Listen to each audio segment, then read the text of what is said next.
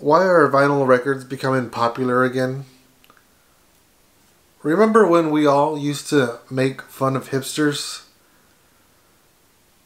And then they took one line from a Nicolas Cage movie and made it into a reality that we can't escape from, it seems. Well, Carla's right. Why don't you just spend $13 on a CD, man? First of all, it's because I'm a Beatlemaniac. And second, these sound better. How did we let these hipsters trick us into buying vinyl records? I don't get it.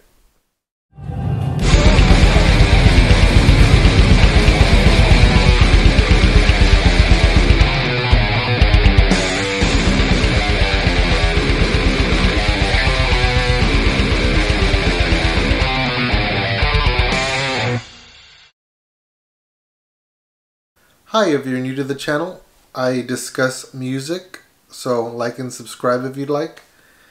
And where my opinion is fact and your opinion is jacked. Okay, so I hear this argument a lot that vinyl sounds better than any other medium, and that's just not true. Digital music is way better, and it's portable. Like, how do these people do it? When they're like on the road and they can't bring their record players with them. I don't know, I just don't get it.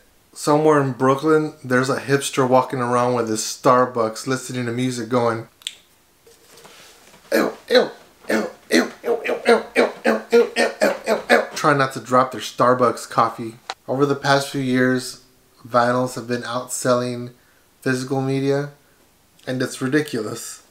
Like, what's next? 8 tracks? Like, that's horrible. I remember when I made the jump from cassettes to CDs, it was a game changer. I was in heaven. I was in musical heaven. And cassettes were super annoying. Once in a while they'd get all crumbled up inside of your Walkman or whatever you had. And you had to get a fucking pencil and screw all the magnetic tape back inside the tape. And then it would sound like garbage afterward. CDs were probably the best medium that there was until streaming came along. And so now with YouTube and Spotify and Apple Music, you can stream pretty much any song you can think of. You couldn't do that 50 years ago. All you had was your shitty records. Now, some people say it's an experience and that listening to the entire record, having to get up and turn it around, that's a whole experience. But I would argue that streaming it in higher quality and letting the album play from start to finish is a way better experience. I mean, it sucks pausing midway through a record, having to flip it, and then getting the needle right in that perfect spot so you don't miss like any part of the song. Like, for me, I'm a Pink Floyd fan, and you have to listen to the record front to back.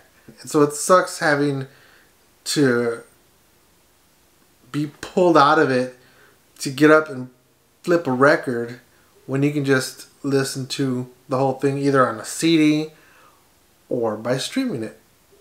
It's way better. Also, what if you have Parkinson's? You can't exactly fucking put the needle right on that perfect groove. Look, bottom line is vinyls suck. Instead, why don't you go buy yourself a CD of your favorite album, or better yet, stream it. But that's just what I think. I may be wrong. I'm probably not. But anyway, until next time, bye, I guess? Hey, this is the Governator.